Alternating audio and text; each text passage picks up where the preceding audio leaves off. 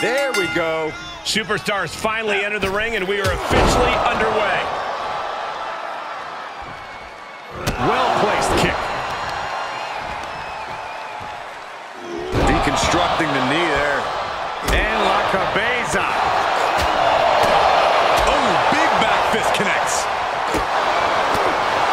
A lot of old-school toughness in the way Cody Rhodes competes. That can be very difficult to counter. No doubt about his toughness, but Cody's style can sometimes be predictable. If you throw a lot of curveballs his way, I feel like it's definitely possible to catch him on the back foot. Has him up for the power slam from behind into an inverted DDT.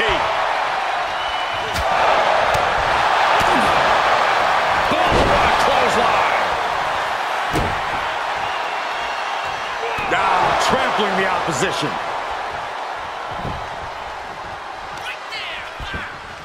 Oh, he's looking to completely render this leg useless. Stump puller leg snap. Very effective.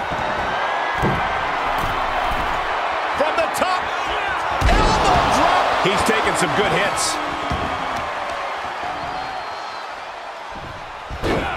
Rolling into a monkey flip. There's a lot of hard ways to land, but that might be the hardest. Look at this. Suicide dive. Soaring out of the ring, looking to do as much damage as possible.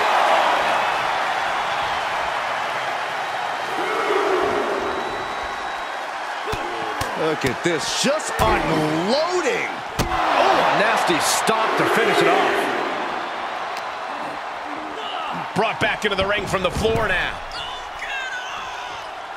Will this be enough?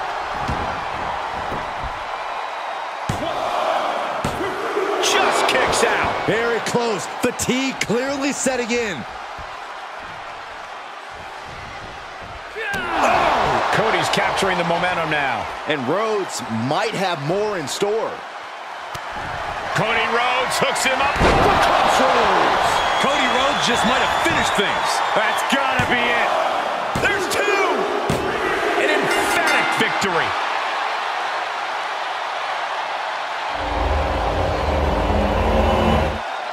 Here is your winner, the American Nightmare, Cody Rhodes. Big-time victory for Cody Rhodes. Yeah, the American Nightmare had a game plan, and it paid off tremendously.